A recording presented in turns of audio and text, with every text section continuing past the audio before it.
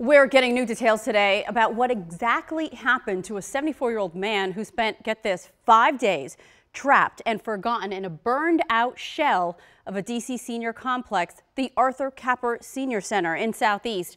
It was destroyed after a major fire there nearly a year ago. In a $3 million lawsuit filed today, Raymond Holton says his life will never be the same. Our Scott Broom is at the ruins of the complex at 5th and K. Scott, what a remarkable story of survival. It was. I mean, the lawsuit's one thing, but this is the first time we're really hearing the details of this because Mr. Raymond Holton is disabled and he's still in a nursing home after what happened here nearly a year ago. Now that this lawsuit has been filed, his lawyer, William Lightfoot, spent some time with me here at the ruins of the Arthur Capper complex to give me these new details of exactly what it was like for Mr. Holton. Oh, it was horrible.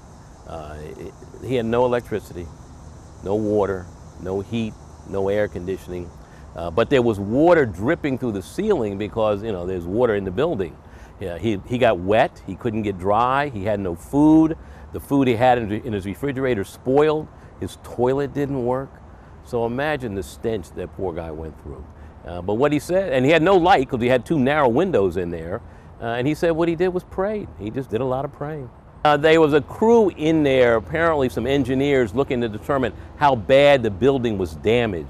And when they got there, they heard him banging on the door, is my understanding. He was sitting on the couch, soaking wet in his own urine and feces, pretty emaciated, very hungry, and very much disoriented. They needed crowbars to open his door.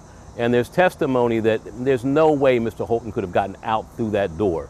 In addition to that, his cell phone got wet, so he couldn't use his cell phone, so he had no way to communicate with anyone. He had a very small window in his apartment, but that faced into an area where nobody was located. So we had no way to communicate with anybody, just to sit there in the dark and pray that someone would eventually find him.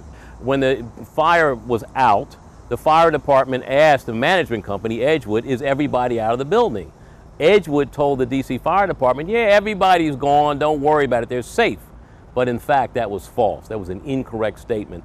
In addition to that, the management company had disconnected the fire alarm. And of course, as a result of that, my client, Mr. Holton, he didn't know there was a fire going on. He didn't get warning, and he couldn't get out of the building.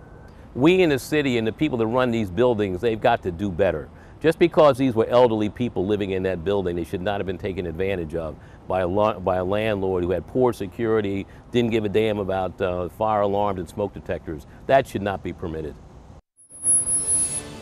Pretty compelling details there from Mr. Holton's attorney. Holton is suing for $3 million plus penalties against the management firm Edgewood Management. Edgewood Management we contacted today. They said they're not in a position right now to make any comments on this lawsuit. Reporting live in Southeast, Scott Broom, WUSA Now. Thank you, Scott. Yeah, I drive by on 395. You see that shell of a building. Think of the lives who used to live there. And thankfully, that man, it's a miracle that he made it out. Thanks, Scott.